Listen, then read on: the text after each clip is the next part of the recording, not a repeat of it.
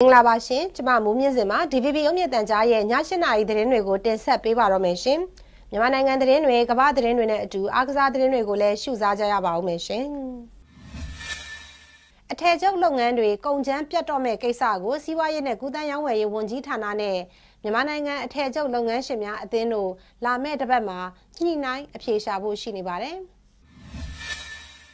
YBS ကစနဲ့ Pilot Project အနေနဲ့စမ်းသပ်တဲ့အခါနည်းပညာမှားယွင်းမှုတချို့ရှိနေတာကြောင့်ပြန်လည်ဆွေးနွေးနေကြပါတယ်။ရန်ကုန်ရဲ့လေထုညစ်ညမ်းမှုအခြေအနေနဲ့ပတ်သက်ပြီးမိုးစလကထုတ်ပြန်ထားတဲ့အချက်အလက်တွေသာအမှန်လို့ယူဆလို့ရတယ်လို့ပတ်ဝန်းကျင်ထိန်းသိမ်းရေးနဲ့တန်ရှင်းရေးဌာနကတာဝန်ရှိသူကပြောပါတယ်။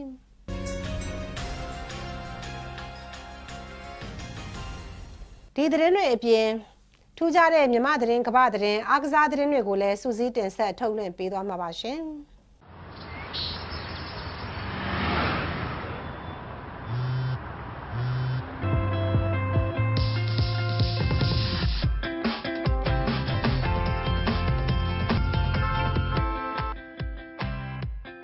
ပုံချရှေ့ကြည့်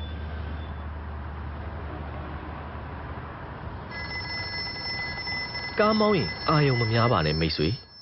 တင့်နေ့တစ်ကိုမရက်တန့်လိုက်ပါနဲ့ဖိုးဖိုးကြီးရဲ့ဒီညနာတီးထွက်မကောင်းလို့မှိုင်နေရှာ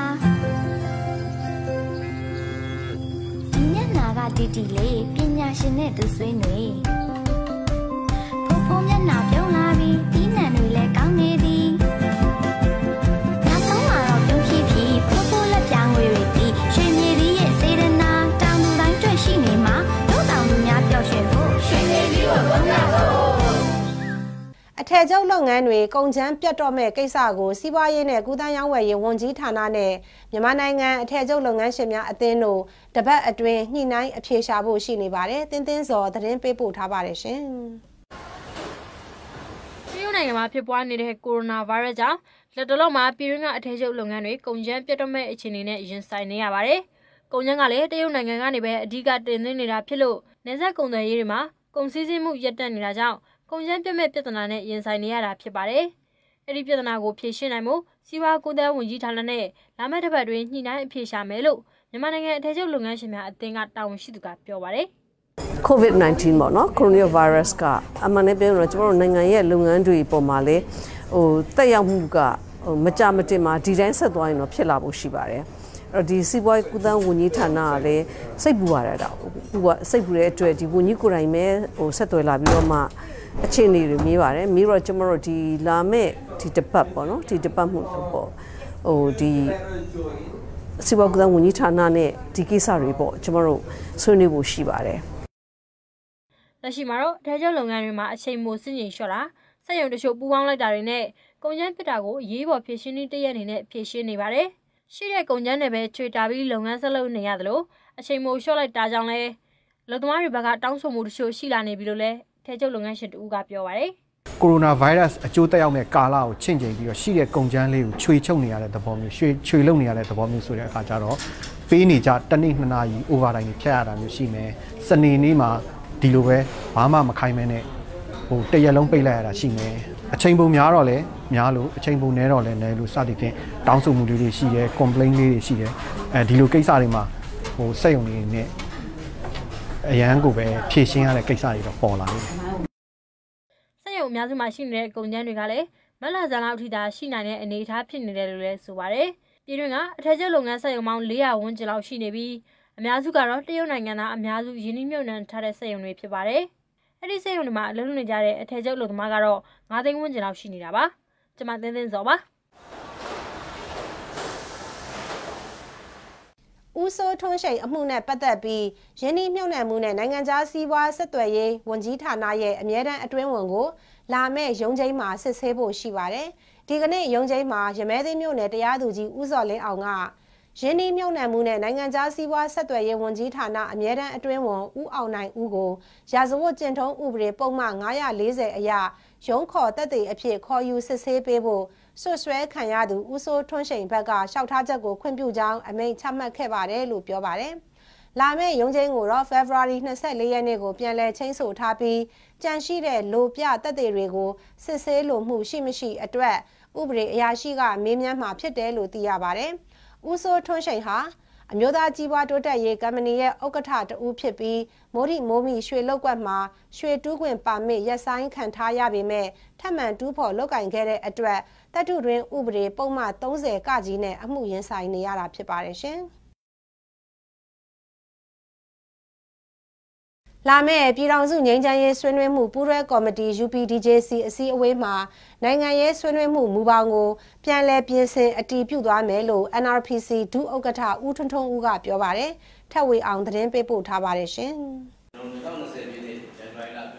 ပြောင်းသူငြိမ်းချမ်းရေးညီလာခံ21ရာစုပင်လုံစတုထအစည်းအဝေးကိုအေဗီလာတွင်ကျင်းပဖို့နဲ့2လအတွင်း UPDJC စီးဝေးနဲ့ JMC စီးဝေးတွေကိုကျင်းပဖို့ပြီးခဲ့တဲ့ဇန်နဝါရီလကကျင်းပခဲ့တဲ့ JMCN အစည်းအဝေးကဆုံးဖြတ်ထားတာပါဒါကြောင့်အဲ့ဒီစီးဝေးတွေကိုအများဆုံးကျင်းပနိုင်ရေးဆွေးနွေးကြဖို့ကို NRPC ဒုဥက္ကဋ္ဌဦးထွန်းထွန်းဦးကရန်ကုန်မြို့မှာဖေဖော်ဝါရီ18ရက်ကကျင်းပတဲ့အစိုးရနဲ့တနိုင်ငံလုံးပြစ်ခတ်တိုက်ခိုက်မှုရပ်စဲရေးသဘောတူစာချုပ်လက်မှတ်ရေးထိုးထားတဲ့တိုင်းရင်းသားလက်နက်ကိုင်အဖွဲ့အစည်းတွေရဲ့ညှိနှိုင်းစည်းဝေးမှာတိုက်တွန်းလိုက်တာပါ။ဒါမျိုးရတယ်ကျွန်တော်တို့ GNC စီးဝေးပေါ်ဖို့အတွက်ရက်လည်းကျွန်တော်တို့ဒီစုပြုညှိနှိုင်းခဲ့ကြပြီးတော့ရက်ကိုတမန်တီးပြီးနိုင်မဲ့ဒီကဖြစ်ပါတယ်။ UPDJC ဖြစ်ပါတဲ့အခါမှာလည်းအထူးသဖြင့်နိုင်ငံရေးဆွေးနွေးမှုဆိုင်ရာမူပေါင်းကိုပြန်လည်ပြင်ဆင်ဖြည့်ယူဖို့ရှိပါတယ်။ဒါကြောင့်မို့27ရာစုပြည်လုံးဒီလာကကျင်းပနိုင်ဖို့အတွက်ဒီကနေ့အစည်းအဝေးမှာ UPDJC အစည်းအဝေးပါလို့ဒီလာကပြန်ကျင်းပမယ်ဆွေးနွေးပွဲတွေအတွက်ချိန်စီကိုတစ်ပတ်ဆွေးနွေးနိုင်ဖို့ဒီလိုက်ပေးကြလို့လည်းဒါပြောကြတယ်အဲ့လိုနိုင်ငံရေးဆွေးနွေးမှုမူပေါင်းပြောင်းလဲရေးဆိုင်ရာစည်းဝေးတွေမှာ NCA လက်မှတ်ထိုးအဖွဲ့တွေပြင်လက်မှတ်မထိုးရသေးတဲ့အဖွဲ့တွေကပါဝင်နိုင်ရေးအတွက်အခုစည်းဝေးမှာထည့်သွင်းဆွေးနွေးသွားမယ်လို့ရှမ်းပြည်တပ်မတော်တောင်ပိုင်း RCS အဖွဲ့ကဗိုလ်မှူးဆိုင်ငင်းကပြောပါတယ်မိမိတို့လက်ညှိနှိုင်းရေးအဖွဲ့တွေနဲ့ချင်းတိုင်းနာပြည်သူတွေရဲ့လုံးကျိုးဒီလောက်စုကျိုးနဲ့အားလုံးအကျိုးလုပ်မျိုးကိုပြီးဆွဲတော့အားလုံးဘုရားတောင်းတဲ့ရရှိတဲ့တဲ့နေတဲ့ငင်းငင်းနဲ့ဖက်ဒရယ်ပြည်တော်စုပုံချရရှိနေပြစ်ခတ်တိုက်ခိုက်မှုရပ်စဲရေးဆိုင်ရာပူးရဲစောင့်ကြည့်ရေးကော်မတီ JMC စီဝေးကိုတော့လာမယ့်မတ်လဒုတိယပတ်တွင်ကျင်းပဖို့အစိုးရဘက်ကဆိုပြုထားပါတယ်။ဆိုရနဲ့ NCA လက်မှတ်ထိုးဖွဲ့တွေရဲ့ညှိနှိုင်းစည်းဝေးကိုဖေဖော်ဝါရီ18ရက်နေ့ထိကျင်းပမှာဖြစ်ပြီးပြစ်ခတ်တိုက်ခိုက်မှုရပ်စဲရေးဆိုင်ရာကိစ္စတွေပြစ်ခတ်တိုက်ခိုက်မှုရပ်စဲရေးခိုင်မာအောင်လှုပ်ဆောင်ခြင်းကိစ္စတွေနဲ့ဂျားကာလာတွင်ဆောင်ရွက်မယ့်ကိစ္စတွေကိုဆွေးနွေးနေကြပါတယ်။ကျွန်တော်ထက်ဝေအောင်ပါတပ်မတော်ကိုတန်ကြပ်ထိုးဝေဖန်ခဲ့တဲ့ဒေါင်းတို့မျိုးဆက်တန်ကြပ်အဖွဲ့ဝင်3ဦးကိုအလုံးနဲ့ထောင်ဒဏ်6လကြာခံဖို့ဗိုလ်တထောင်မြို့နယ်တရားရုံးကဒီကနေ့ထပ်ပြီးအမိန့်ချမှတ်လိုက်ပါတယ်။တပ်မတော်ကဒေါင်းတို့မျိုးဆက်အဖွဲ့ဝင်9ယောက်ကိုဆက်သွယ်ရေးဥပဒေပုံမှန်66ကကြီးနဲ့တရားစွဲဆိုခဲ့တာဖြစ်ပါတယ်။ကိုပိုင်ဖြိုးမင်းမက်ကေခိုင်ထွန်းမတ်စုရတနာမြင့်တို့3ယောက်ကိုထောင်ဒဏ်6လစီကြာခံစေဖို့အမိန့်ချမှတ်ခဲ့ပြီးကိုစေရလွင်ကိုပိုင်ရဲသူကိုဇော်လင်းထွန်းကိုငိမ့်ချမ်းစိုးတို့ကိုတရက်ရှင်လွှတ်ပေးခဲ့ပါတယ်။ဒီကနေ့ဗိုလ်တထောင်တရားရုံးကတရားစွဲခံထားရတဲ့9ယောက်ထဲကကိုငိမ့်ချမ်းစိုးကလွဲပြီးကြံ6ယောက်ဟာတက်ကဆွဲထားတဲ့ပုံမှန်905ကကြီးပုံမှန်66ကကြီးနဲ့အရင်ကတည်းကထောင်ဒဏ်အသီးသီးကြာခံနေရသူတွေဖြစ်ပါတယ်ရှင်။ရခိုင်စစ်ပွဲအတွင်းဒဏ်ရာရထားတဲ့အပြစ်မဲ့ဒေသခံပြည်သူတွေကိုရခိုင်ပြည်နယ်လွှတ်တော်ဥက္ကဋ္ဌနဲ့အဖွဲ့ကဒီကနေ့ February 18ရက်နေ့လယ်ကစစ်တွေပြည်သူစေယုံကိုလာရောက်တွေ့ဆုံခဲ့ပါတယ်။ဒဏ်ရာရလူနာ6ဦးကိုထောက်ပံ့ငွေတွေပေးခဲ့ပြီးနောက်ဆက်တွဲလိုအပ်ချက်တွေကိုကူညီဆောင်ရွက်ပေးမှဖြစ်တယ်လို့ဒဏ်ရာရအပြစ်မဲ့ပြည်သူတွေအတွက်စိတ်မကောင်းဖြစ်ရပါတယ်လို့လည်းရခိုင်ပြည်နယ်လွှတ်တော်ဥက္ကဋ္ဌဦးစံကျော်လှကပြောပါတယ်ရှင်။တပ်မတော်နဲ့ TNL တအန်းတပ်တွေကြားတိုက်ပွဲအတွင်းထိခိုက်ပျက်စီးသွားတဲ့နမ်ဆန်မြို့နယ်ကမြတ်တောင်ရိုးဇေဒီတော်နဲ့ဗုဒ္ဓရုပ်ပွားတော်တွေကိုပြန်လည်ပြုပြင်မွမ်းမံပြီးတော့ထီတော်တင်ပွဲနဲ့အနေကစားတင်ပွဲအခမ်းအနားပြုလုပ်ခဲ့ပါတယ်ခွန်စောဦးသတင်းပေးပို့ထားပါတယ်ရှင်ရှမ်းပြည်နယ်မြောက်ပိုင်းပလောင်ကိုပိုင်အုပ်ချုပ်ခွင့်ရဒေသ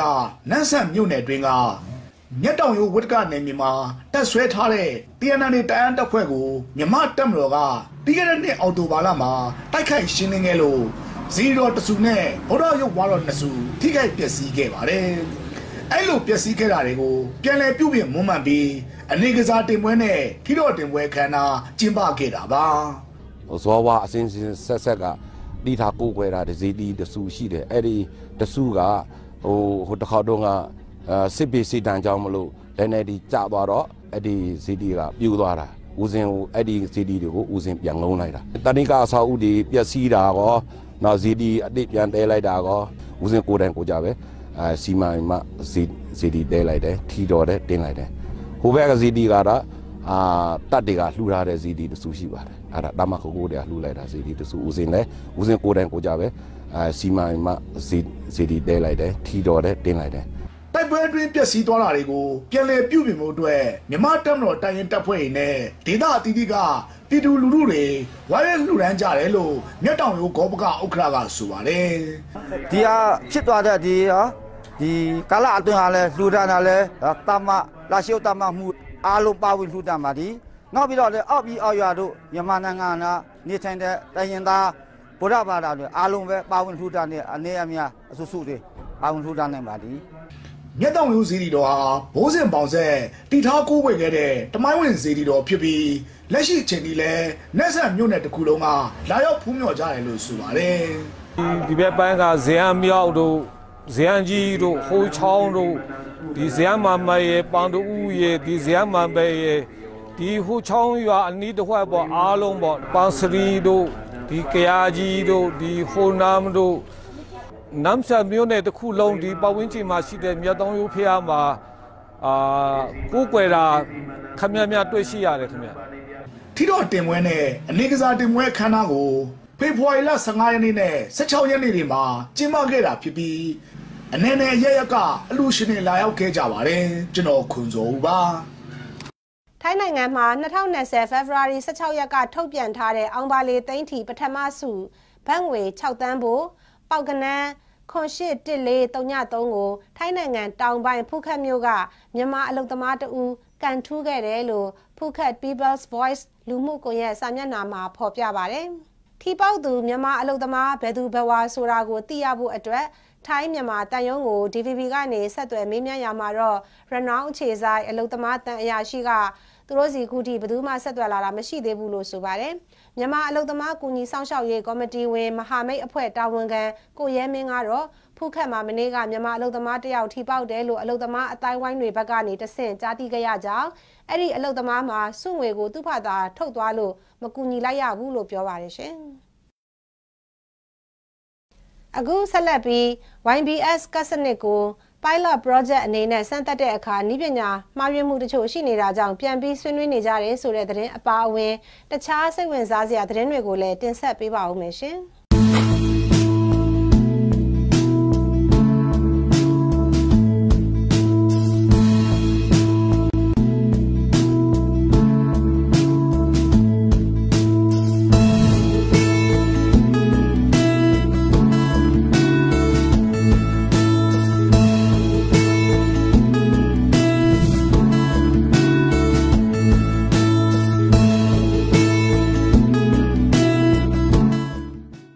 YBS ကတ်စနစ် Pilot Project အနေနဲ့စမ်းသပ်တဲ့အခါနည်းပညာမှားယွင်းမှုတချို့ရှိနေတာကြောင့်ပြန်လည်ဆွေးနွေးနေကြပါတယ်ဒီသတင်းကိုတော့စိုးမိုးအောင်ပေးပို့ထားပါတယ်ရှင်ရန်ကုန်မြို့မှာပြည့်စွက်နေတဲ့ YBS Unit ကရင်အသစ်တွေပြည့်စွက်နေတဲ့ကုမ္ပဏီလေးခုကရင်အစီ1500လောက်ကိုကတ်စနစ်တက်ဆင်ပြီး Pilot Project အနေနဲ့စမ်းသပ်ဆင်နွှဲမှုတွေကိုဇန်နဝါရီလ30ရက်ကနေဖေဖော်ဝါရီလ9ရက်နေ့အထိပြုလုပ်ခဲ့ပါတယ်အဲ့လိုစီးနေတဲ့အခါ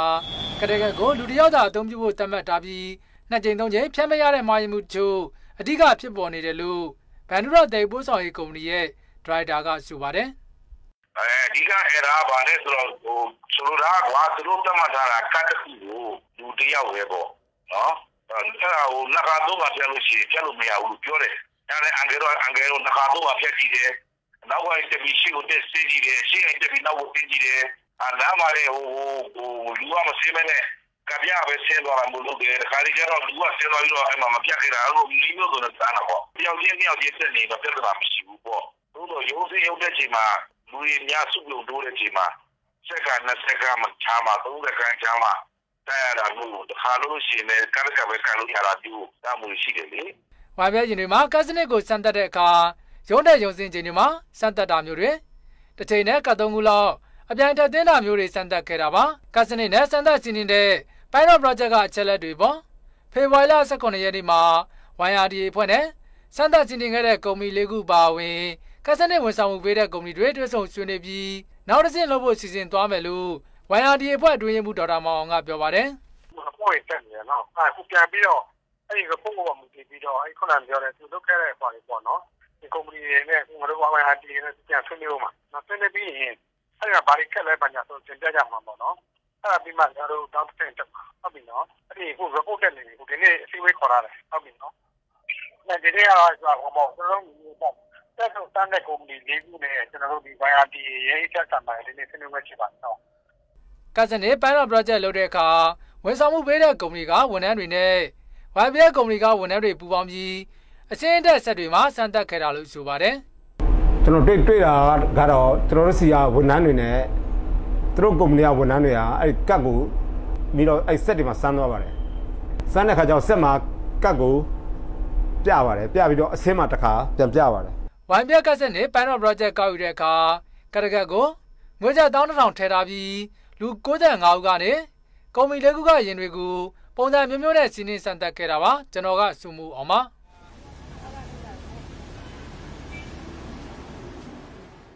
2020မန်းရွှေဆက်တော်ဖျားပွဲတော်ကာလအတွင်းတာဝန်ထမ်းဆောင်ကြတဲ့ဌာနဆိုင်ရာဝန်ထမ်းတွေနဲ့ကျန်းအဖွဲ့အစည်းတွေကိုဖျားကြီးဗန္နာငွေကနေထောက်ပံ့ဆောင်ရွက်ပေးတာဖြစ်ပြီးပွဲတော်ပြီးဆုံးတဲ့အချိန်ထိဖျားကြီးဗန္နာငွေ3,800ကျော်ကုန်မယ်လို့ခန့်မှန်းထားကြောင်းရွှေဆက်တော်ဖျားဂောပကအဖွဲ့ကပြောပါတယ်။ဖျားပွဲတော်ကိုရက်ပေါင်း80ကျင်းပမှာဖြစ်ပြီးပွဲတော်ကာလအတွင်းတာဝန်ထမ်းဆောင်ဖို့ရောက်နေကြတဲ့ဌာနဆိုင်ရာဝန်ထမ်းလုံခြုံရေးဝန်ထမ်းနဲ့အလူခံဌာနဝန်ထမ်းတွေကိုလစာအပြင်စားစရိတ်တဦးကိုတစ်နေ့9,000ကျပ်ထောက်ပံ့ပေးပြီးကျန်းမာရေးနဲ့တန်ရှင်းဝန်ထမ်းတွေကိုတော့တစ်နေ့9,000ကျပ်စားစရိတ်ထောက်ပံ့တယ်လို့ဖျားဂောပကအဖွဲ့အတွင်းရေးမှူးဦးခင်မောင်စိုးကပြောပါတယ်။ဖျားပွဲကာလမှာအုပ်ချုပ်ရေးလုံခြုံရေးကျန်းမာရေးတန်ရှင်းရေးဝန်ထမ်းစုစုပေါင်း360ကျော်တာဝန်ထမ်းဆောင်နေပါတယ်။ဈေးဆိုင်ခန်းပေါင်း1,000ကျော်ရှိပြီးပွဲတော်ကိုမှီခိုလောက်ကင်စားတောက်နေသူဦးရေကတော့2,000ကျော်ရှိပါတယ်ရှင်။ဘာသာပေါင်းစုံသဟဇာတဖြစ်ရေးနဲ့ချစ်ခင်ရင်းနှီးမှုရရှိရေးအတွက်အမျိုးသမီးနဲ့လူငယ်တွေရဲ့အခမ်းကဏ္ဍပိုမိုပါဝင်လာဖို့လိုအပ်နေတယ်လို့သာသနာရေးနဲ့ယဉ်ကျေးမှုပြည်ထောင်စုဝန်ကြီးကပြောပါတယ်။ဇော်လွင်ထုတ်သတင်းပေးပို့ထားပါတယ်ရှင်။ဘာသာပေါင်းစုံသဟဇာတဖြစ်ရေးနဲ့ချစ်ခင်ရင်းနှီးမှုရရှိရေးအတွက်အမျိုးသမီးနဲ့လူငယ်တွေပါဝင်မှုအခမ်းကဏ္ဍမြင့်မားစေရေးပြည်နယ်ဆင့်ဖိုရမ်ကိုဖေဖော်ဝါရီ16ရက်နေ့ကမွန်ပြည်နယ်မော်မြိုင်မှာပထမအဆုံးအကြိမ်ကျင်းပပြုလုပ်ခဲ့တာပါ။ဒီဖိုရမ်မှာသာသနာရေးနဲ့ယဉ်ကျေးမှုဝန်ကြီးကဘာသာပေါင်းစုံသဟဇာတဖြစ်ရေးမှာအမျိုးသမီးနဲ့လူငယ်တွေရဲ့အခမ်းကဏ္ဍပုံမပါဝင်လာဖို့အတွက်လုပ်ငန်းစဉ်တွေမှာထည့်သွင်းသွားဖို့လိုအပ်နေတယ်လို့ပြောပါတယ်။အမျိုးသမီးကဏ္ဍနဲ့စနေဒီမှာမတူကွဲပြားတဲ့နေပြည်ဒေသပြည်ကြီးကလူကြီးကကိုယ်စားပြုပါဝင်လာဖို့အမျိုးသမီးငယ်များဒီတဲ့ဒီစိတ်ကြောပါဝင်ပုံဆောင်လာဖို့ကျွန်တော်တို့တွေ့ရင်ဒီနာနဲ့ပြည်ပူချပါဖို့ပြည်စီပြီးဖို့ဒါပေမဲ့ကျွန်တော်ရဲ့အာရဗီရဲ့လုပ်ငန်းစဉ်မှာထည့်သွင်းဆောင်ဖို့လိုအပ်မှဖြစ်ကြောင်းအကြံပြုလိုပါတယ်။ဒါပြင်ပြည်ပခရုံနဲ့ကြဆင်းရေးနဲ့ပူးပေါင်းဆောင်ရွက်မှုတွေလှုံ့ဆော်နိုင်မှုအတွက်ဘာသာအချင်းချင်းအကြားအပေးယူဆော့တင်းတွေထားရှိဖို့ပြည်ထောင်စုဝန်ကြီးကတိုက်တွန်းခဲ့ပါတယ်။ဒီဖိုရမ်မှာမွန်ပြည်နယ်ဝန်ကြီးချုပ်ကငြိမ်းချမ်းရေးလုပ်ငန်းစဉ်နဲ့ဘာသာတရားအကြားမှာလူငယ်တွေရဲ့အခမ်းကဏ္ဍကိုမြင့်တင်ပေးဖို့လိုအပ်တယ်လို့ပြောပါတယ်။ငြိမ်းချမ်းရေးလုပ်ငန်းစဉ်များမှာလူငယ်များ၏ပါဝင်ဆောင်ရွက်မှုနှင့်ဘာသာတရားများကြားလူမျိုးစုများကြားမတူညီသောအတော်များရှိလူငယ်များအားကိုယ့်ရဲ့ချိတ်ဆက်မှုကိုတန်ဆွမ်းခိုင်မာစေရန်မြင့်တင်ပေးဖို့လိုအပ်ရရှိပါတယ်။ဒီဖိုရမ်ဟာအမျိုးသားပြန်လည်တင်မြတ်ရေးနဲ့ငြိမ်းချမ်းရေးလုပ်ငန်းစဉ်လမ်းကြောင်းမှာအနှောက်အယှက်အဟန့်အတားဖြစ်နေတဲ့ဘာသာရေးပြိခဖော်ဆောင်မှုတွေကိုရပ်တန့်ဖို့နဲ့ဘာသာပေါင်းစုံသဟဇာတဖြစ်ရေးအတွက်ရည်ရွယ်တယ်လို့ဆိုပါတယ်။ကျွန်တော်တို့ဘွားကျင်တဲ့မျိုးသားပြန်လည်တင်မြတ်ရေးနဲ့ငြိမ်းချမ်းရေးဆိုတဲ့လမ်းကြောင်းပေါ်မှာနောက်ဆက်လာတာဖြစ်နေတဲ့ဒီဘာသာရေးပြိပကဖြစ်မှုတွေပေါ်ဆောင်တဲ့လုပ်ငန်းတွေရပ်တန့်ပြီးတော့ဘာသာရေးပေါင်းစုံသာသာတာဖြစ်ပြီးတော့ကျွန်တော်ချစ်ခင်ရင်းနှီးမှုတွေမျိုးသမီးတွေလူငယ်များရဲ့အခမ်းအနားကိုပုံမှန်မြန်မာက အကောင့်ထဲပေါ်တယ်လို့ပေါ်ထုတ်နေဖို့အတွက်ရည်ရွယ်ခြင်းဖြစ်ပါတယ်ဒီဖိုရမ်ကရရှိလာတဲ့ရလဒ်တွေကိုလာမယ့်မေလမှာကျင်းပဖို့ရှိနေတဲ့ပြည်ထောင်စုအဆင့်ဖိုရမ်မှာထပ်မံဆွေးနွေးအတည်ပြုသွားဖို့စီစဉ်ထားတာဖြစ်ပါတယ်ကျွန်တော်ဇော်လွင်ထွတ်ပါရန်ကုန်မြို့တဲ့စီမံကိန်းတွေမှာ FMI ကမ္ပဏီကတင်ဒါဝင်ရောက်လောက်ကင်မှာမဟုတ်ဘူးလို့ဥက္ကဋ္ဌဦးသိန်းဝေကပြောပါတယ်။ရန်ကုန်မြို့သစ်စီမံကိန်းကိုဦးဆောင်အကောင့်ထဲပေါ်နေတဲ့သူဟာရန်ကုန်တိုင်းအစိုးရဖြစ်ပြီးတော့ဦးသိန်းဝေကတော့ဒုတိယဥက္ကဋ္ဌအဖြစ်တာဝန်ထမ်းဆောင်နေတာပါ။ရန်ကုန်တစ်မြို့လုံးအတွက်လိုအပ်ချက်အရာဆောင်ရွက်နေတာကြောင့်ဦးသိန်းဝေပိုင်ဆိုင်တဲ့ FMI ကမ္ပဏီကတော့မြို့သစ်စီမံကိန်းမှာဘာလုပ်ငန်းမှဝင်မလုပ်ဘူးလို့ရှယ်ယာရှင်တွေကိုပြောပါတယ်။ FMI အများပိုင်ကမ္ပဏီဟာ28ကြိမ်မြောက်ရှယ်ယာရှင်အစည်းအဝေးကိုရန်ကုန်မြို့ Novotel Hotel မှာ February 18 ရက်နေ့မနက်ပိုင်းကကျင်းပခဲ့ပါတယ်ရှင်။ကျွန်တော်တို့ BOD အနေနဲ့ဒါကိုသေချာဆွေးနွေးပြီးနောက်ပိုင်းမှာနိုင်ငံအတွက်အကျိုးရဖို့ရန်ကုန်မြို့တစ်မြို့လုံးရန်ကုန်တိုင်းတစ်ခုလုံးအကျိုးရဖို့ကျွန်တော်သွားပြီးတော့လုပ်ငန်းဝန်ဆောင်ပေးတာဒါကောင်းတယ်ပြည်သူလူထုအကျိုးရတယ်ကျွန်တော်တို့ FMI နဲ့အကျိုးစွန့်စားတာဒါတင့်တော်ပါတယ်ဆိုတဲ့စိတ်ဓာတ်နဲ့ကျွန်တော်အခွင့်ပြုခဲ့ပါတယ်Federal Democracy ပညာရေးစနစ်သွားနိုင်ဖို့အတွက်ဝိဝါဒကွဲပြားနေတဲ့ဘာသာစကားစုံသင်ကြားရေးကိုဝိုင်းဝန်းအဖြေရှာနေကြပါတယ်။နူရာကသတင်းပေးပို့ထားပါတယ်ရှင်။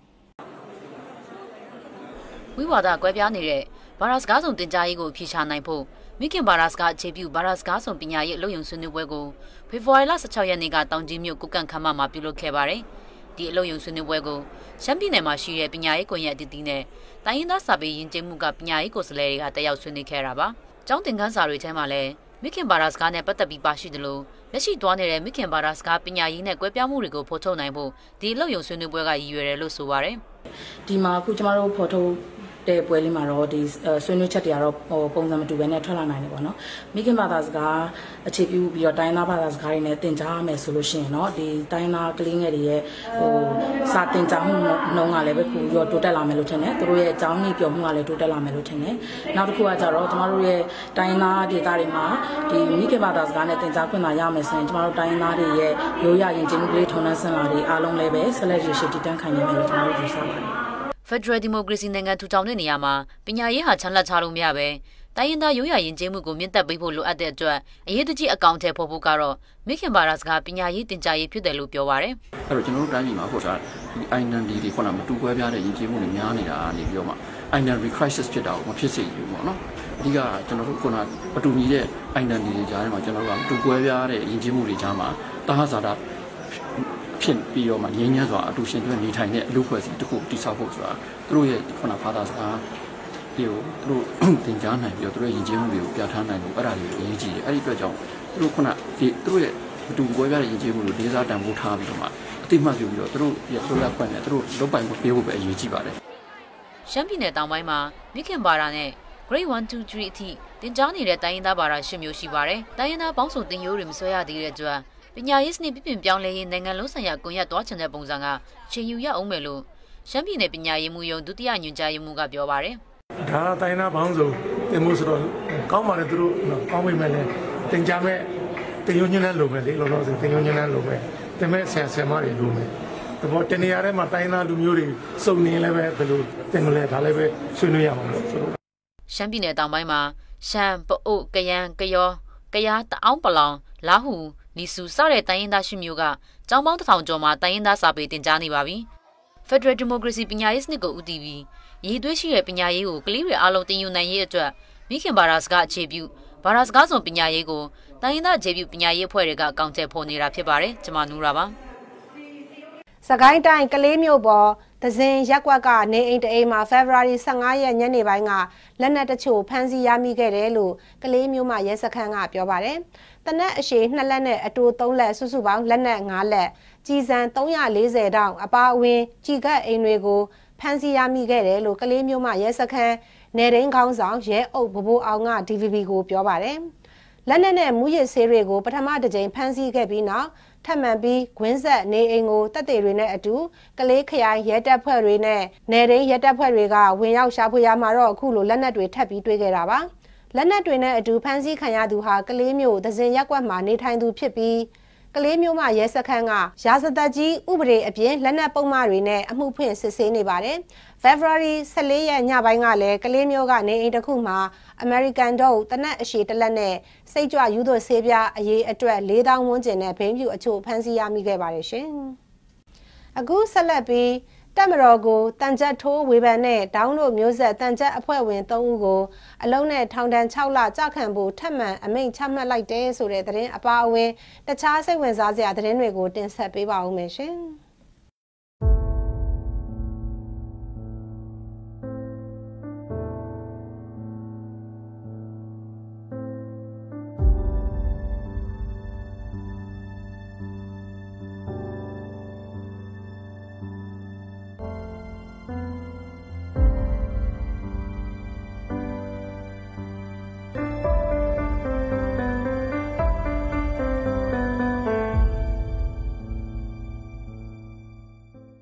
ရန်ကုန်မြို့ရဲ့လေထုညစ်ညမ်းမှုအခြေအနေနဲ့ပတ်သက်ပြီးနိုင်ငံတော်ကတရားဝင်ခွင့်ပြုထားတဲ့မိုးစလဌာနကထုတ်ပြန်ထားတဲ့အချက်အလက်တွေသာအမှန်လို့ယူဆရကြောင်းပတ်ဝန်းကျင်ထိန်းသိမ်းရေးနဲ့တန်ရှင်းရေးဌာနကဌာနမှူးဦးချိုထိုးအောင်ကပြောပါတယ်။ဒါအပြင်လေထုညစ်ညမ်းမှုတွေကိုတိုင်းတာတဲ့အချိန်မှာတနေရာတည်းတိုင်းတာလို့မရသလို48နာရီအထိတိုင်းတာမှသာအပြေမှန်ကိုရရှိနိုင်တာဖြစ်တယ်လို့ February 18 ရက်နေ့ကကျင်းပတဲ့အပတ်စဉ်စီပင်သတင်းစာရှင်းလင်းပွဲမှာပြောခဲ့ပါတယ်။ဒါအပြင်ရန်ကုန်မြို့တော်စီပင်နဲ့ပတ်ဝန်းကျင်ထိန်းသိမ်းရေးနဲ့တန်ရှင်းရေးဌာနတို့ပူးပေါင်းပြီးရန်ကုန်မြို့ရဲ့နေရာ48ခုမှာတိုင်းတာနိုင်ဖို့စီစဉ်နေတယ်လို့စီပင်ရဲ့အတွင်းမှုဒေါ်လှိုင်မော်ဦးကပြောပါတယ်။အရက်ဘက်အဖွဲ့အစည်းတွေကလေထုညစ်ညမ်းမှုအခြေအနေကိုတိုင်းတာတဲ့အချိန်မှာအချိန်ပြည့်တိုင်းတာတာမဟုတ်ဘူးဆိုတာသိရှိရတယ်လို့ဆိုပါတယ်ရှင်။လေထုညစ်ညမ်းမှုအန်ဒီရယ်ကချက်ချင်းတက်ရောက်မှုမရှိပေမဲ့ရေရှည်မှာထိခိုက်နိုင်တာကြောင့်ကြိုတင်ပြင်ဆင်တာတွေလှုံ့ဆော်ဖို့လိုအပ်နေပြီလို့တဘာဝပတ်ဝန်းကျင်လေ့လာရေးပညာရှင်တွေကအကြံပြုထားပါတယ်။သူစာလင်းသတင်းပေးပို့ထားပါတယ်ရှင်။လေထုတိုင်းတာရေးအဖွဲ့အစည်းတွေရဲ့လေ့လာတွေ့ရှိချက်အရဆိုရင်ရန်ကုန်မြို့ရဲ့လေထုအရေးသွေးညွှန်းကိန်းကတစ်နှစ်ထက်တစ်နှစ်ပိုဆိုးလာတယ်လို့ဆိုပါတယ်။ဒါကြောင့်အန္တရာယ်ရှိလေထုကိုရှုရှိုက်နေရမယ်ဆိုရင်ချက်ချင်းဆိုးကျိုးကိုမခံစားနိုင်ရပေမဲ့လည်းအချိန်ကာလကြာတဲ့အချိန်မှာကျန်းမာရေးအတွက်ဆိုးကျိုးတွေရှိလာနိုင်တာကြောင့်အစိုးရနဲ့တူပြည်သူလူထုပါပူးပေါင်းပြီးကြိုတင်ပြင်ဆင်မှုတွေလှုပ်ဆောင်ဖို့လိုအပ်တာဖြစ်တယ်လို့တဘာဝပတ်ဝန်းကျင်လေ့လာရေးဆိုင်ရာပညာရှင်ကအကြံပြုပြောဆိုထားပါတယ်။ဆိုတော့ဒီဟာတော့တခုကတော့လေချက်ချင်းဒီဟာဒီချက်ချင်းအကျိုးခံစားရတယ်ပေါ့နော်ကိစ္စမျိုးတော့မဟုတ်ဘူးတိုးတော့ရေရှည်မှာဒီညဉ့်ညမ်းတဲ့လေထုအမြဲရှူရှိုက်နေရတဲ့အခြေအနေမျိုးဒီကမှာဟိုအချိန်ကာလပေါ့လေဟိုအချိန်ကာလတော်တော်များများဒီရှူသွင်းနေရတာမျိုးဆိုရင်အသက်ရှူလမ်းကြောင်းနဲ့ပတ်သက်တဲ့ပြဿနာနောက်ကျန်းမာရေးရေဘူးရအဖြစ်တော့ကျန်းမာရေးပြဿနာတွေကျွန်တော်တို့ကြုံရနိုင်တယ်ပေါ့နော်ရေရှည်မှာဒီလေထုညဉ့်ညမ်းမှုဆိုတာလက်တလောမထိခိုက်သေးတဲ့အတွက်ဘာမှမဖြစ်တယ်လို့နေမိတတ်ကြပြီးတော့ရေရှည်မှာထိခိုက်တတ်တဲ့အခြေအနေမျိုးဖြစ်တဲ့အတွက်ဒါကိုကျွန်တော်တို့ကနည်းနည်းအလေးပြုရတဲ့အခြေအနေလို့ဒါပြောတယောက်တည်းထားဖြည့်ရှင်းလို့လည်းရတာမဟုတ်ဘူးဖြစ်တဲ့အတွက်အစိုးရအနေဦးဆောင်ပြီးတော့ဒီပြည်သူတွေနဲ့အတူတူဘယ်လိုပုံစံဟိုနေကြထိုင်ကြလုပ်ကြကြဘယ်လိုစီမင်းစည်းကမ်းတွေအောက်မှာစီမံကြမယ်ဆိုတာမျိုးလုပ်ဖို့လိုမယ်ထင်တယ်ခုအခြေအနေကနေစပြီးတော့ထိမ့်သိမ်းစရာရှိတာလေးတွေထိမ့်သိမ်းပြုပြင်သွားရင်ရေရှည်အတွက်ကျွန်တော်တို့အဆင်ပြေတဲ့အနေအထားလေးတစ်ခုကိုရောက်နိုင်မှာပေါ့နော်ဒါပေမဲ့လောလောဆယ်မှာအရင်ကြီးတာသေးဘူးဆိုပြီးလစ်လျူရှုထားလိုက်ရင်ရေရှည်မှာကြမှာမထိမ့်သိမ်းနိုင်တဲ့အခြေအနေကြမှာဆိုရင်ကျွန်တော်တို့မှာအများကြီးနဲ့နိုင်တယ်ပေါ့နော်အဲ့အတွက်ဒီစပြီး view ဆိုင်မဲ့အချိန်လို့ကျွန်တော်တို့ပြောကြမှာဒါအပြင်တကမ္ဘာလုံးရဲ့လေထုညစ်ညမ်းမှုညွှန်းကိန်းအနည်းအဆင့်ထဲမှာတည်ရှိနေတဲ့အိန္ဒိယနယူးဒေလီဘင်္ဂလားဒေ့ရှ်တရုတ်နိုင်ငံနဲ့အတူရန်ကုန်မြို့လည်းပါဝင်နေခဲ့ပါတယ်ပြီးခဲ့တဲ့ဇန်နဝါရီလ30ရက်နေ့ကဆိုရင်ရန်ကုန်မြို့ရဲ့လေထုအခြေအနေကခရမ်းရောင်အဆင့်လေထုရေသွေးညွှန်းကိန်းက264ထိရောက်ခဲ့တယ်လို့တဘာဝပတ်ဝန်းကျင်လေ့လာရေးအဖွဲ့ Air Quality ရန်ကုန်ကလေ့လာတွေ့ရှိထားပါတယ်လေထုတိုင်းတာရေးအဖွဲ့အစည်းတွေကတော့လေထုညစ်ညမ်းမှုအခြေအနေကိုအဆင့်6ဆင့်သတ်မှတ်ထားပါတယ်အစိမ်းရောင်အဝါရောင်လိမ္မော်ရောင်နဲ့အနီရောင်တွေကတော့အနည်းအဆင့်ခရမ်းရောင်အဆင့်ကတော့အနည်းအမြင့်ဆုံးအဆင့်လို့သတ်မှတ်ထားပြီးအနီပုတ်ရောင်ကတော့အဆိုးဝါးဆုံးအဆင့်လို့သတ်မှတ်ထားပါတယ်ဒါအပြင်လက်ရှိမှာလည်းရန်ကုန်မြို့လေထုကိုတိုင်းတာတွေ့ရှိချက်ရတော့မနက်ပိုင်းတွေမှာတွင်လေထုရေသွေးညွှန်းကိန်းကအနီရောင်အဆင့်ထိရှိနေတယ်လို့ဖော်ပြထားပါတယ်တိုင်းတာလာတာအခုဒီ2020နဲ့ဆို3နှစ်လောက်ရှိပြီပေါ့နှစ်စဉ်ပိုဆိုးလာတယ်ဒီနှစ်ဆိုလို့ရှိရင်တခါမှအဲ့လိုမရောက်ဘူးတဲ့စက်တွေအကုန်လုံးခရမ်းရောင်အဆင့်ဆိုတာ January 30ရက်နေ့မှာရောက်သွားတယ်အခုအဲ့နောက်ပိုင်းပဲဒီမနက်ပိုင်းတွေမှာဆိုရင်အကုန်လုံး150ကျော်180လောက်ဖြစ်သွားတယ်အရင်တော့ဆိုရင်ဒီလိမ္မော်ရောင်အဆင့်လောက်ထိပဲရှိသေးတယ်အခုဆိုအမြဲအနီရောင်အဆင့်မနက်ပိုင်းဆိုအနီရောင်အဆင့်နေဖြစ်လာတယ်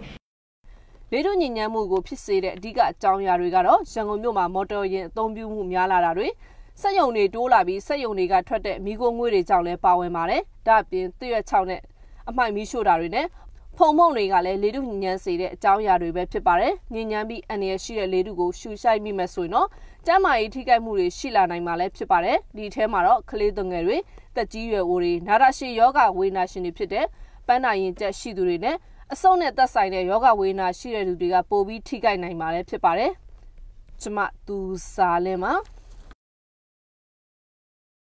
ဖေဖော်ဝါရီလ16ရက်နေ့အထိကိုရိုနာဗိုင်းရပ်စ် COVID-19 တန်တရားလူနာ28ဦးကိုဆေးစစ်ခဲ့ပြီးယောဂပိုးမတွေ့ရှိရဘူးလို့ကျန်းမာရေးနဲ့အားကစားဝန်ကြီးဌာနကဖေဖော်ဝါရီ16ရက်ည8:00 နာရီကသတင်းထုတ်ပြန်ထားပါတယ်။ကျန်လူနာ9ဦးရဲ့ဆေးစစ်ချက်တွေတော့မရရှိသေးပါဘူး။ကျန်တဲ့တန်တရားလူနာ3ဦးရဲ့ဓာတ်ခွဲနမူနာတွေကိုတော့ပေးပို့ဖို့စီစဉ်နေစေလို့ကျန်းမာရေးဝန်ကြီးဌာနရဲ့ဖေဖော်ဝါရီ16ရက်ည8:00 နာရီသတင်းထုတ်ပြန်ချက်မှာဖော်ပြထားပါတယ်။အမျိုးသားကျန်းမာရေးဓာတ်ခွဲမှုဆိုင်ရာဌာနအနေနဲ့ဓာတ်ခွဲပစ္စည်းတွေကိုထိုင်းနိုင်ငံနဲ့ဂျပန်နိုင်ငံတို့ကဓာတ်ခွဲခန်းတွေကိုပေးပို့ဓာတ်ခွဲစစ်ဆေးပြီးနှစ်ဖက်စစ်ဆေးချက်ရလဒ်တွေကိုက်ညီမှုရှိမှယောဂပိုးမရှိကြောင်းထုတ်ပြန်တာလို့ဖော်ပြထားပါတယ်။16ရက်နေ့ည8:00 နာရီအထိလူနာ10ဦးကိုသက်ဆိုင်ရာဆေးရုံတွေမှာစောင့်ကြည့်စစ်ဆေးနေပါတယ်ရှင်။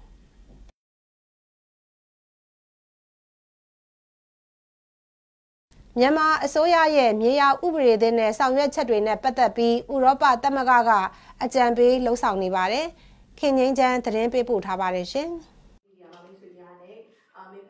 12 ကြိမ်မြောက်အာရှရဲ့အကြီးဆုံးနဲ့ပညာရေးလှုပ်ရှားမှုဖြစ်တဲ့ရန်ကုန်ဓာတ်ပုံပြပွဲကိုဖေဖော်ဝါရီလ19ရက်နေ့ကနေမတ်လ21ရက်နေ့အထိကျင်းပသွားမှာပါ။အဲဒီဓာတ်ပုံပြပွဲမှာကမ္ဘာတဝန်းမှာရှိတဲ့သဘာဝပတ်ဝန်းကျင်ဆိုင်ရာချင်းချောက်တာတွေငြိမ်းချမ်းရေးတည်ဆောက်တာတွေနဲ့လူမှုတရားမျှတမှုတွေနဲ့ဆိုင်တဲ့ဓာတ်ပုံ200ကျော်ကိုပြသသွားမှာပါ။နှစ်တိုင်းပြုလုပ်တဲ့အခုဓာတ်ပုံပြပွဲကိုဥရောပသမဂ္ဂကလည်းကူညီထောက်ပံ့မှုတွေပေးထားပါတယ်။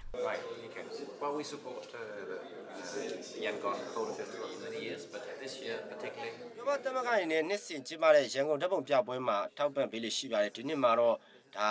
ကချင်ပြည်နယ်ကငပြောစိုက်ခင်းနေတဲ့ပတ်သက်တဲ့ဓာတ်ပုံပိုင်းဆိုင်ရာထောက်ပံ့တွေကိုပေးသွားမှာပါ။ဘာကြောင့်လဲဆိုရင်ဒီကိစ္စကိုအဓိကထားရလဲဆိုရင်ငင်းငိမ့်နဲ့ပတ်ဆိုင်တဲ့အဓိကပြဿနာဖြစ်တယ်လို့မို့ဒေသခံတွေရဲ့မြေယာပြဿနာကို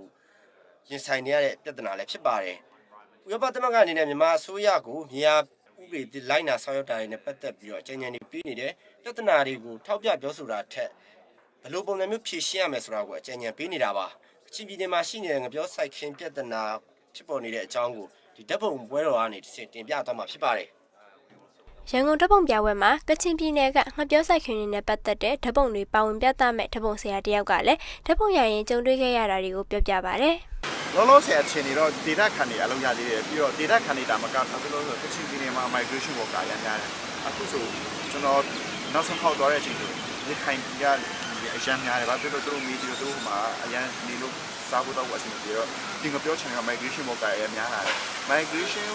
ကိုကာရကအသက်ကြီးရလူတွေမဟုတ်ဘူးဥမာဆိုဝိုင်းမော်ပဲငပြောချင်တဲ့ချမ်းမှာကုမ္ပဏီတစ်ခုရဲ့ငပြောချင်တာပေါ့နော်အလုပ်သမားတွေရဲ့တာသမီအယောက်200လောက်ရှိတယ်တစ်ချမ်းကုမ္ပဏီတစ်ခုမှာတော့သူတို့ရဲ့တောင်းမတက်နိုင်ဘူးအဲ့လိုပေါ့နော်အဲ့ဆိုအဲ့ social program တွေရှိရပါတော့အဲဒီဓာတ်ပုံပြပွဲကိုမဟာဗန္ဓုလပန်းချံပြင်သစ်ယဉ်ကျေးမှုဌာနရန်ကုန်ဘူရာကြီးရိုးဆူရန်ကုန်ဟိုတယ်ဂျန်ရှင်စီတီစတဲ့နေရာ8ခုမှာပြုလုပ်သွားမှာဖြစ်ပြီးလာရောက်ကြည့်ရှုသူ3သိန်းကျော်လောက်ပါဝင်လာဖို့ခန့်မှန်းထားပါတယ်။ကျမခင်ငိမ့်မြတ်ပါပဲခူးတိုင်းဖြူမြို့နယ်အတွင်းမှာကိုရိုနာဗိုင်းရပ်စ်ဖြစ်ပွားပြီးသေဆုံးသူရှိတယ်ဆိုတဲ့သတင်းကိုလူမှုကွန်ရက်စာမျက်နှာတွေမှာဖြန့်ဝေမှုတွေရှိနေတဲ့အတွက်အဲ့ဒီသတင်းကမဟုတ်မှန်ဘူးလို့ဖြူမြို့နယ်အထွေထွေစိတ်ရုံအုပ်ကြီးကပြောပါတယ်။အဲ့ဒီမမှန်သတင်းဖြန့်ဝေမှုကိုဖေဖော်ဝါရီလ15ရက်နေ့ကလူမှုကွန်ရက်မှာပြန့်နှံ့ခဲ့တာဖြစ်ပြီးအဲ့ဒီကိစ္စနဲ့ပတ်သက်လို့မြို့နယ်တွင်းမှာရှိတဲ့ပြည်သူတွေစိုးရိမ်မှုမရှိစေဖို့နဲ့တာဝန်ရှိသူတွေအနေနဲ့အဲ့ဒီယောဂနဲ့ပတ်သက်ပြီးအသိပညာပေးမှုနဲ့စောင့်ကြည့်မှုတွေဆောင်ရွက်နေတယ်လို့ပြောပါတယ်။ပြည်သူတွေအထိတ်တလန့်ဖြစ်စေတဲ့မမှန်သတင်းရေးသားတာတွေမပြုလုပ်ကြဖို့နဲ့ကိုရိုနာဗိုင်းရပ်စ်ယောဂပိုးနဲ့ပတ်သက်လို့ကြေးရွာတွေအထိအသိပညာပေးမှုနဲ့ကာကွယ်ရေးနည်းလမ်းတွေကိုဟောပြောပြီးအသိပညာပေးနေတယ်လို့မြို့နယ်ဆေးရုံအုပ်ကြီးဒေါက်တာဖြိုးဝေဝင်းကပြောပါတယ်။ဖြူမြို့နယ်အတွင်းမှာကိုရိုနာဗိုင်းရပ်စ်နဲ့ပတ်သက်ပြီးအသိပညာပေးဟောပြောမှုတွေနဲ့လက်ကမ်းစာဆောင်ဖြန့်ဝေမှုတွေကိုလည်းမြို့နယ်အတွင်းမှာရှိတဲ့ကြေးရွာတွေစာသင်ကျောင်းတွေနဲ့ဈေးတွေမှာလည်းပြုလုပ်နေပါတယ်ရှင်။မန္တလေးတိုင်းဒေသကြီးခီးသွွားလုပ်ငန်းဥပဒေကို မန္တလေးတိုင်းဒေသကြီးလွှတ်တော်ကပြင်ဆင်ချက်နဲ့အတူအတည်ပြုခဲ့ပါတယ်။အဲ့ဒီဥပဒေကိုချမ်းမြသာစီမြို့နယ်မဲဆန္ဒနယ်အမှတ်1တိုင်းဒေသကြီးလွှတ်တော်ကိုယ်စားလှယ်ဦးတင်အောင်က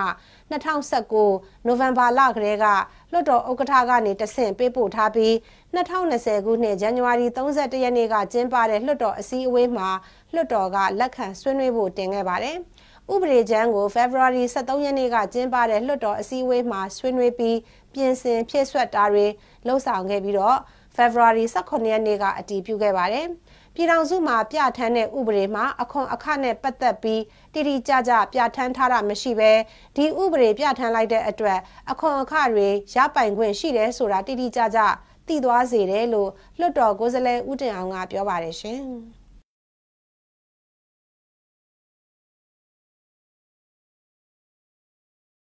ပေါက်မြို့နယ်လက်ပံတိုကျေးရွာနဲ့2မိုင်ခန့်အကွာမှာရှိတဲ့ငရဲအိုးကျောက်ရာကွင်းကရေနံမှော်မှာ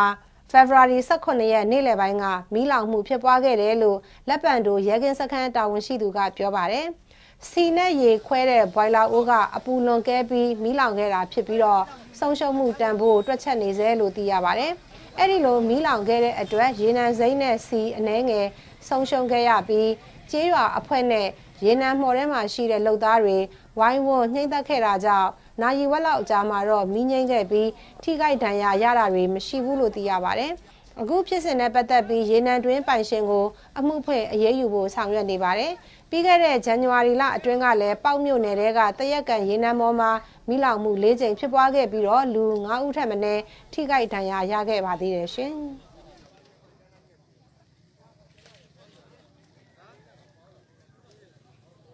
အခုဆက်လက်ပြီးနောက်ဆုံးရနိုင်ငံတကာသတင်းတွေကိုလည်းတင်ဆက်ပေးပါဦးမယ်ရှင်။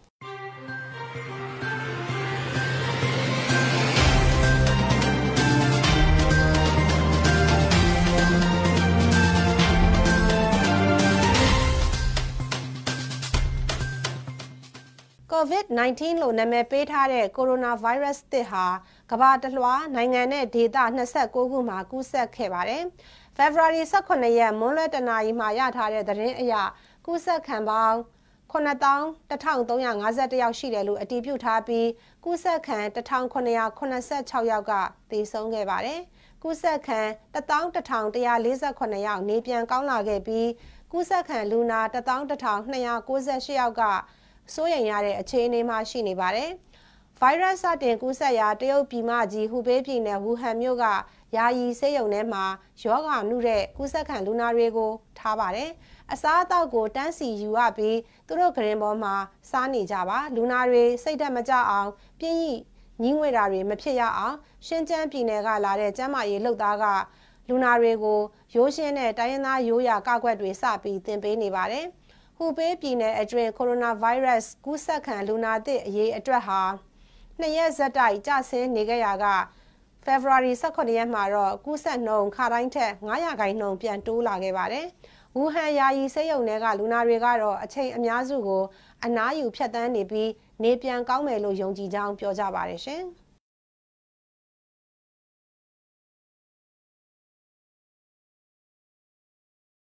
ဟောင်ကောင်ခေါင်းဆောင်ကယ်ရီလမ်ဟာဟောင်ကောင်မြို့တွင်ကိုရိုနာဗိုင်းရပ်စ်ကူးစက်ခံလူနာတွေကိုတခြားလူတွေနဲ့တီးခြားခွဲထားတဲ့ယောဂခြေကျုပ်နေရာအတော်များများစီ February 16ရက်ကတွားရောက်လည်ပတ်ပါတယ်။ဒါဟာအာရှရဲ့ဗန္နာရေးမြို့တော်အတွင်းကျန်းမာရေးလုပ်သားတွေကိုချီးကျူးဂုဏ်ပြုကြောင်းပြသဖို့ရည်မှန်းတယ်လို့အစိုးရပြန်ကြားရေးဌာနကကြေညာချက်ထုတ်ပြန်ပါတယ်။ဟောင်ကောင်အစိုးရဟာလူတွေအတွင်းတင့်တော်တဲ့နေရာကိုရှာဖွေပြီးတော့အားလက်ရဲ့အပန်းဖြေစခန်းတွေကိုယောဂခြေကျုပ်ဌာနအဖြစ်စသုံးခဲ့ပါတယ်။ဒီလုပ်ရက်ဟာအငင်းပွားစရာဖြစ်လာပြီးဆန္ဒပြပွဲတချို့ပေါ်ပေါက်ခဲ့ပါတယ်။ကယ်ရီလမ်ဟာ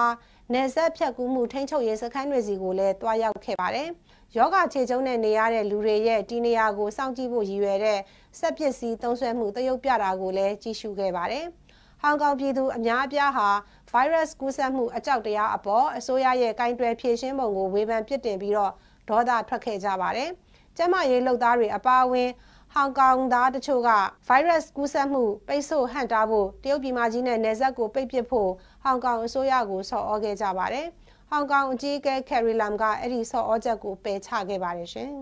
။ မြောက်ကိုရီးယားခေါင်းဆောင်ကင်ဂျုံအန်ဟာသူ့ဖခင်နိုင်ငံခေါင်းဆောင်ဟောင်းကင်ဂျုံအီရဲ့မွေးနေ့အခမ်းအနားကျင်းပရာခမ်ဆုဆန်နေနန်းတော်စီကိုလာရောက်လဲပတ်နေပုံတွေကိုမြောက်ကိုရီးယားအစိုးရရုပ်သံ KRT ကဖေဖော်ဝါရီလ16ရက်မှာထုတ်လွှင့်ခဲ့ပါတယ်။ COVID-19 လို့နာမည်ပေးထားတဲ့ virus သစ်ဟာစတင်ကူးစက်ကြောင်းအတည်ပြုအပြီးရက်90အကြာကမ္ဘာတလွှားက29နိုင်ငံကိုပြန့်နှံ့ကူးစက်ပြီးချိန်မှာကင်ဟာလူထုရှေ့ကနေ22ရက်ကြာပျောက်နေခဲ့ပါတယ်။သူ့ကိုဇန်နဝါရီ25မှာကျင်းပတဲ့နှစ်သစ်ကူးပွဲတော်တွေတက်ရောက်ချိန်ကနောက်ဆုံးတွေ့ခဲ့ကြပါတယ်။မြောက်ကိုရီးယားဟာကိုရိုနာဗိုင်းရပ်စ်သစ်ကူးစက်မှုတစ်ခုကိုမှအတည်မပြုခဲ့ပါဘူး။ဒါပေမဲ့ယောဂလက္ခဏာပြနေသူတွေအတွက်ယောဂခြေချုပ်အဖြစ်တည်တံ့ခွဲထားချိန်ရက်30အထိတိုးမြင့်ခဲ့ပါတယ်။မြောက်ကိုရီးယားနိုင်ငံထဲမှာနေထိုင်သူအစိုးရအဖွဲ့ဝင်တွေနဲ့နိုင်ငံသားတွေပါချွင်းချက်မရှိလိုက်နာဖို့မျှော်လင့်ထားပါတယ်။ ဖေဖော်ဝါရီ16ရက်မှာကြာရောက်တဲ့ခေါင်းဆောင်ဟောင်းကင်ဂျုံအီရဲ့မွေးနေ့ကိုနိုင်ငံတော်အားလပ်ရက်အဖြစ်ရောတောက်ပတဲ့ကျယ်ပွင့်၍အဖြစ်ပါသတ်မှတ်ထားပါတယ်ရှင်။ဖိလစ်ပိုင်မြို့တော်မနီလာမှာမိခင်အုပ်စုတစုဟာညဘက်ကြီးလမ်းတွေပေါ်မှာကင်းလှည့်နေပါတယ်။တေမင်းတမန်တပ်ဖွဲ့တစ်ဖွဲ့ကမူရစ်ဆေးသုံးစွဲနေတာဒါမှမဟုတ်အယောင်းဝယ်လုံနေတာလို့ယူဆရတဲ့လူတွေဒါဇင်နဲ့ချီပြီးတက်ခဲ့တဲ့မြို့ထဲမှာအခုလိုကင်းလှည့်နေတာပါ။သမ္မတရိုဒရီဂိုဒူတာတေးရဲ့မူရစ်စစ်ပွဲအတွင်းမူရစ်ဆေးသုံးစွဲသူတွေလို့ကောလာဟလထွက်နေတဲ့သူတွေကိုလိုက်တက်တဲ့နေရာမှာမိခင်တွေဟာလက်နှိပ်ဓာတ်မီးတွေကင်ဆောင်ပြီးတော့လမ်းကြိုလမ်းကြားမကြမ်းကင်းလှည့်နေပါတယ်။သူတို့ကင်းလှည့်တဲ့2016နောက်ပိုင်းမှာတေဆုံးသူမရှိတော့တဲ့အတွက်ရက်ကွက်ကအဲ့ဒီအမျိုးသမီးတွေကိုဂုဏ်ပြုခဲ့ကြပါတယ်။လူ6300နေထိုင်တဲ့မနီလာမြို့တော်စင်ကြေဖုံးမှာ2016နှောင်းပိုင်းကစပြီးကင်းလှည့်ခဲ့တာပါ။ဒီနေရာမှာဒူတာတေးရဲ့နှိမ်နင်းမှုအတွင်းရဲစစ်စင်ရေးတွေနဲ့မော်တော်ဆိုင်ကယ်စီးရုပ်ဖြတ်တနက်သမားတွေရဲ့တပ်ဖြတ်မှုကြောင့်ထောင်နဲ့ချီတဲ့လူတွေတေဆုံးခဲ့ပါတယ်။မူရစ်စစ်ပွဲအတွင်းတေဆုံးသူအရေးအတွက်အတိအကျကိုလွတ်လပ်တဲ့အချိန်နဲ့တပြေးညီဖြစ်တဲ့ယုံကြည်စိတ်ချရတဲ့ကိန်းဂဏန်းအချက်အလက်တော်ရှိမနေပါဘူး။မူရစ်ဆေးရောင်းသူအယောက်9400ကိုဖမ်းဆီးချိန်မှာကိုကာကွယ်တဲ့အနေနဲ့တတ်ခဲ့တယ်လို့ရဲကပြောပါတယ်။ဒါပေမဲ့မူရစ်ဆေးနဲ့ဆက်နွယ်တဲ့ထောင်နဲ့ချီတဲ့လူသတ်မှုတွေနဲ့ပတ်သက်ပြီးရဲတွေကဆွဲချက်တွေကိုညှင်းဆန်ပါတယ်။အစိုးရကလည်းတေဆုံးမှုတွေဟာပြိုင်ဘက်ခိုင်းသားတွေအချင်းချင်းကြားကစစ်ပွဲအတွင်းတေဆုံးတာလို့အပြစ်တင်ပြောဆိုခဲ့ပါတယ်ရှင်။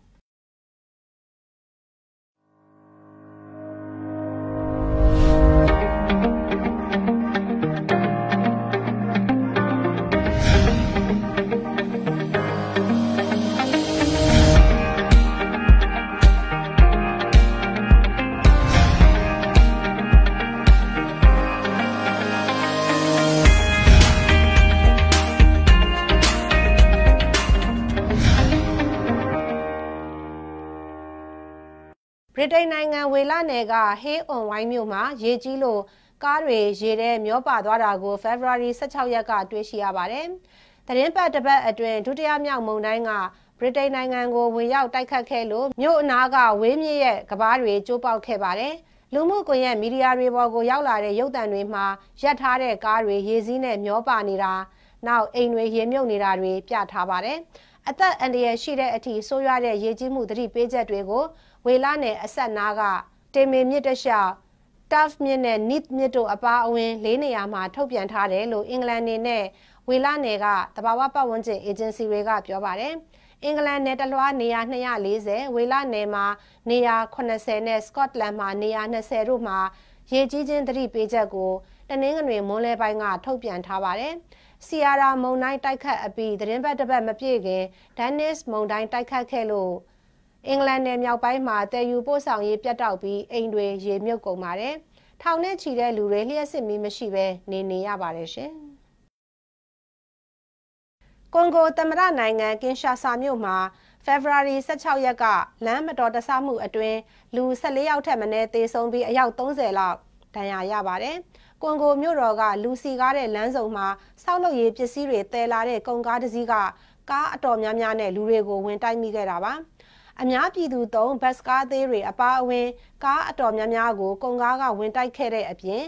ကားပေါ်ကကြောက်တုံးကြီးတွေကလမ်းဘေးကကားတွေပေါ်ကိုပါပြုတ်ကျခဲ့ပါတယ်။ကုန်ကားဟာဘရိတ်ပေါက်ပြီးထိန်းချုပ်မရဖြစ်ခဲ့ပုံပေါ်တယ်လို့အခင်းဖြစ်ရာနေရာကမျက်မြင်သက်သေကပြောပါတယ်။တေဆုံးသူတွေထဲမှာကလေးငယ်တွေလည်းပါတယ်လို့ဒေသန္တရဆေးရုံရင်ခွဲရုံလုပ်သားတယောက်ကပြောပါတယ်။တေဆုံးသူအရေးအတွက်တိုးလာနိုင်တယ်လို့ဆေးရုံအရာရှိကပြောပါတယ်။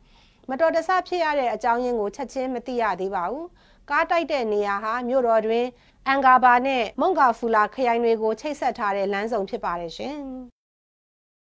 လစ်ဗျားနိုင်ငံတွင်ရေနံမြေတွေနဲ့ရေနံချက်စက်ရုံတွေကိုနိုင်ငံအရှေ့ပိုင်းအခြေစိုက်ဗိုလ်ချုပ်ကြီးခါလီဖာဟက်ဖတာရဲ့တပ်တွေကပိတ်ဆို့တာခံထားရပါတယ်။ဒါကြောင့်2020ခုနှစ်ထဲမှာဗန်နာရေးအကျပ်အတဲနဲ့ရသုံးမှန်းချေငွေစရင်လိုငွေပြတာတွေကိုရင်ဆိုင်ရလိမ့်မယ်လို့လစ်ဗျားရဲ့နိုင်ငံတကာအသိအမှတ်ပြုအစိုးရကဖေဖော်ဝါရီ15ရက်မှာပြောလိုက်ပါတယ်။ဇန်နဝါရီ18ရက်မှာရေနံမြေတွေအဝိုင်းခံရပြီးကတည်းကလစ်ဗျားရဲ့ရေနံထုတ်လုပ်မှုနှုန်းတိတိတသာကျဆင်းခဲ့ပါတယ်။ရေနံစိမ်းထုတ်လုပ်မှုတစ်ရက်ကိုစီပေါင်း1,630,000ကျော်အထိကျဆင်းသွားတယ်လို့အစိုးရပိုင်းအမျိုးသားရေနံကော်ပိုရေးရှင်း NOC ကကြာသပတေးနေ့မှာပြောပါတယ်။ရေနံထွက်နှုန်းဟာအရင်ကတစ်ရက်ကိုစီပေါင်း1.2 တန်ထွက်ရာကဆက်ပြီးပိတ်ဆို့ခံထားရရင်တစ်ရက်ကိုရေနံစိမ်းစီ92,000အထိကျဆင်းသွားမယ်လို့ NOC ကပြောပါတယ်။လစ်ဗျားအရှေ့ပိုင်းအခြေစိုက်တပ်တွေကစစ်ဦးစီးချုပ်ဟောင်းဗိုလ်ချုပ်ကြီးကိုတစ္ဆာခံပြီးမြို့တော်ထရီပိုလီအခြေစိုက်နိုင်ငံတကာအသိအမှတ်ပြုအစိုးရကိုတော့ပြိုင်ဘက်တပ်တွေကမဟာမိတ်ပြုထားရင်လစ်ဗျားနိုင်ငံမှာအစိုးရလွှတ်တော်နဲ့စစ်တပ်တို့နှစ်ချမ်းကွဲပြီးတော့တိုက်ခိုက်နေကြပါတယ်ရှင်။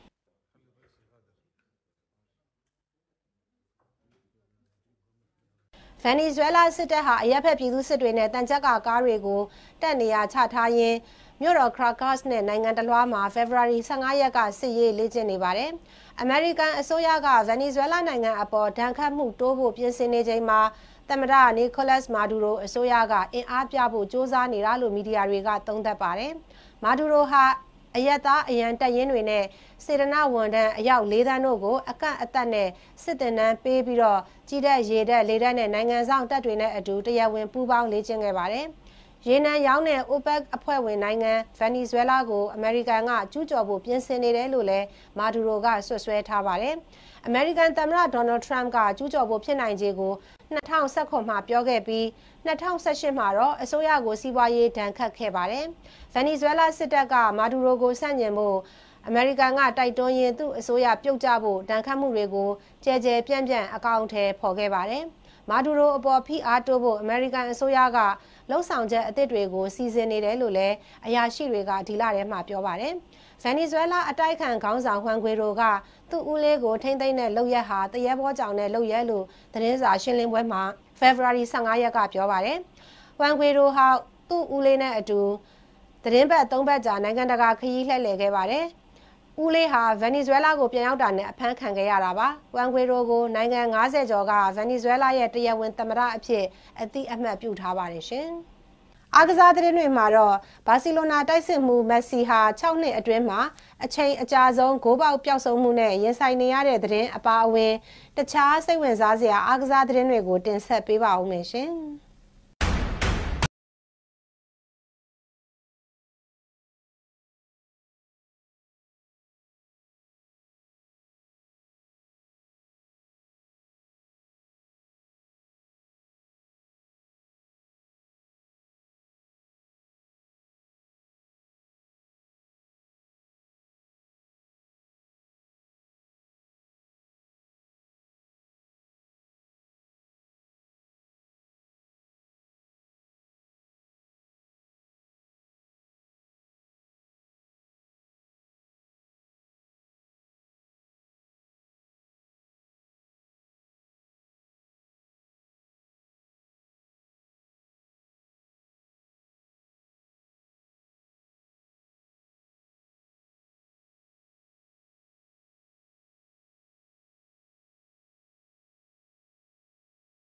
နာတိုက်စစ်မှုမက်ဆီဟာ6နှစ်အတွင်းမှာအချိန်အကြာဆုံးဂိုးပေါက်ပျောက်ဆုံးမှုနဲ့ရင်ဆိုင်နေရပါတယ်။မက်ဆီဟာဂီတာဖေးအသင်းနဲ့ပွဲစဉ်မှာဂိုးပေါက်ပျောက်ဆုံးခဲ့ပြီးနောက်လာလီဂါပွဲစဉ်4ပွဲဆက်တိုက်ဂိုးပေါက်ပျောက်ဆုံးသွားခဲ့ပြီး2014နောက်ပိုင်းမှာပထမဆုံးအကြိမ်ဖြစ်ခဲ့တာပါ။မက်ဆီဟာဇန်နဝါရီ20ရက်ကကစားခဲ့တဲ့ဂရနာဒါအသင်းနဲ့ပွဲစဉ်မှာတဂိုးသွင်းယူပြီးနောက်ဗလန်စီယာလီဗန်တေရီယယ်ဘက်တစ်ဂီတာဖေးအသင်းတွေနဲ့ပွဲစဉ်တွေမှာဂိုးပေါက်ပျောက်ဆုံးခဲ့ပါတယ်။မက်ဆီဟာ2014ခုနှစ်ကလည်းအရှိကြာဆုံးဂိုးပေါက်ပျောက်ဆုံးမှုအဖြစ်10ပွဲဆက်တိုက်ဂိုးပေါက်ပျောက်ဆုံးခဲ့ပူပါတယ်။မက်ဆီဟာဂိုးဖန်တီးမှုအပိုင်းမှာတော့အကောင်းဆုံးမှတ်တမ်းရရှိထားပါတယ်။လာလီဂါပွဲစဉ်စုစုပေါင်း19ပွဲမှာမက်ဆီက14ဂိုးသွင်းယူထားပြီးဂိုးဖန်တီးမှု12ကြိမ်ပြုလုပ်ထားလို့ပြီးခဲ့တဲ့ရာသီတစ်ခုလုံးက73ကြိမ်ဂိုးဖန်တီးခဲ့တဲ့မှတ်တမ်းကိုမှီဖို့ဂိုးဖန်တီးမှုတစ်ကြိမ်သာလိုအပ်ပါတော့တယ်ရှင်။လီဗာပူးနောက်ခံလူအာနိုးဟာက ကမ္ဘာအကောင်းဆုံးဆုရနိုင်တယ်လို့ဘရာဇီးဂန်နဝေနောက်ခံလူခါဖူးကသုံးသပ်လိုက်ပါတယ်။ရိုမာအေစီမီလန်အသင်းတွေမှာအောင်မြင်မှုရခဲ့ပြီးဘရာဇီးအသင်းနဲ့အတူကမ္ဘာဖလားချန်ပီယံ2ကြိမ်အထိရယူနိုင်ခဲ့တဲ့ညာနောက်ခံလူခါဖူးဟာလက်ရှိအချိန်မှာအသက်49နှစ်ရှိနေပါပြီ။အာနိုးဟာအင်္ဂလန်ကစားသမားဖြစ်ပေမဲ့လည်းဘရာဇီးသားတဦးလိုကစားပုံရှိပြီးမိမိရဲ့ကစားပုံနဲ့လည်းဆင်တူတယ်လို့ညာနောက်ခံကစားသမားဟောင်းကာဖူးကသုံးသပ်ပါတယ်။အာနိုးအနေနဲ့လက်ရှိအတိုင်းသာခြေစွမ်းတိုးတက်လာမယ်ဆိုရင်တစ်ချိန်မှာကမ္ဘာအကောင်းဆုံးကစားသမားဆုရနိုင်ပြီးတိုက်စစ်မှုတွေပဲရနေတဲ့အစဉ်အလာကိုပြောင်းလဲနိုင်ဖို့လိုအပ်တယ်လို့လည်းကာဖူးကပြောပါတယ်။ကာဖူးဟာလွန်ခဲ့တဲ့နှစ်အနည်းငယ်ကလည်းလီဗာပူးနောက်ခံလူဟောင်းဖလာနဂမ်ကိုတောက်ပလာမဲ့ကစားသမားအဖြစ်ချီးကျူးခဲ့ပူပါတယ်။ဒါပေမဲ့နောက်ခံလူဖလာနဂမ်ဟာလီဗာပူးမှာအောင်မြင်မှုမရခဲ့ပဲစကော့တလန်ကလပ်ရိန်းဂျာအသင်းမှာကစားနေပါတယ်ရှင်။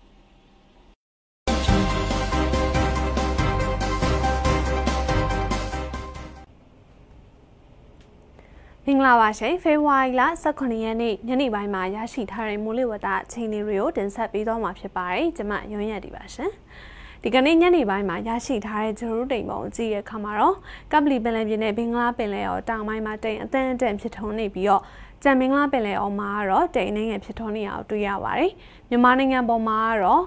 မြောက်ပိုင်းဒေသတွေမှာတိမ်အသန်းအတန်ဖြစ်ထွန်းနေပြီးတော့ကြံဒေသတွေမှာတော့တိမ်အနေငယ်ဖြစ်ထွန်းနေအောင်တွေ့ရပါတယ်ရှင်။လေတက်ခတ်နိုင်မှုခန့်မှန်းချက်တွေကတော့ရခိုင်ကမ်းရိုးတန်းမြို့ဝကျမော်ကမ်းရိုးတန်းမွန်နဲ့တနင်္သာရီကမ်းရိုးတန်းတစ်လျှောက်နဲ့ကမ်းလွန်ပင်လယ်ပြင်မှာလေတိုက်နှုန်းနေရာတနာရီကို10မိုင်ကနေ12မိုင်နှုန်းတက်ခတ်နေပါတယ်။မြန်မာနိုင်ငံတောင်ပိုင်းဒေသတွေရဲ့မနက်ဖြန်အတွက်ခန့်မှန်းချက်တွေကတော့စစ်တွေ၊မကွေး၊ပသိမ်၊ပဲခူး၊ရှမ်းကုန်း၊မော်လမြိုင်နဲ့ဖအံမြို့တွေမှာနေသားနိုင်တယ်လို့ခန့်မှန်းထားပါတယ်။တဝယ်မှာတော့တိမ်အသန်းအတန်ဖြစ်ထွန်းနိုင်ပါတယ်။အမြင့်ဆုံးအပူချိန်အနေနဲ့ကတော့ဖအံမှာ38ဒီဂရီစင်တီဂရိတ်ဝန်းကျင်လောက်ထိမြင့်တက်နိုင်ပါတယ်ရှင်။ဆက်လက်ပြီးတော့မြန်မာနိုင်ငံမြောက်ပိုင်းဒေသတွေရဲ့မနက်ဖြန်အတွက်ခန့်မှန်းချက်တွေကတော့ဟာခါမုံရွာမြကြီးနားမန္တလေးလာရှိုးတောင်ကြီးကျိုင်းတုံလွိုက်ကောစတဲ့မြို့တွေအားလုံးမှာနေသားနိုင်တယ်လို့ခန့်မှန်းထားပါတယ်။အမြင့်ဆုံးအပူချိန်အနေနဲ့ကတော့မုံရွာနဲ့မန္တလေးမြို့တွေမှာ33ဒီဂရီစင်တီဂရိတ်လောက်ထိမြင့်တက်နိုင်ပါတယ်ရှင်။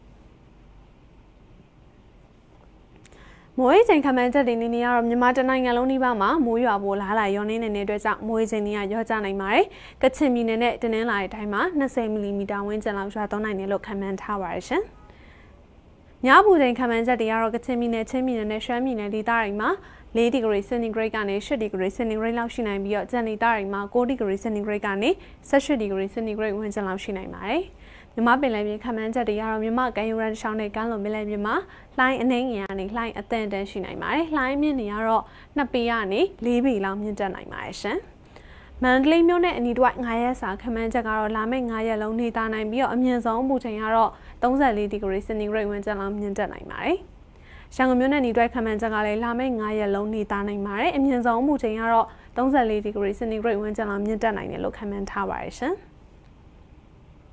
နေပြောနဲ့ညီတွိုက်ခန့်မှန်းချက်ကလည်းလာမယ့်9ရက်လုံးနေပြီးတော့မှအများအပြားသားရနိုင်ပြီးတော့အမြင့်ဆုံးအပူချိန်ကတော့33ဒီဂရီစင်တီဂရိတ်ဝန်းကျင်လောက်မြင့်တက်နိုင်ပါတယ်ရှင်။ဆက်လက်ပြီးတော့အာရှဒေသတွေမှာရှိတဲ့မြို့ကြီးတွေရဲ့မိုးလေဝသအခြေအနေတွေကိုတင်ဆက်ပေးသွားမှာဖြစ်ပါတယ်။ကျေးဇူးများတင်ပါတယ်ရှင်။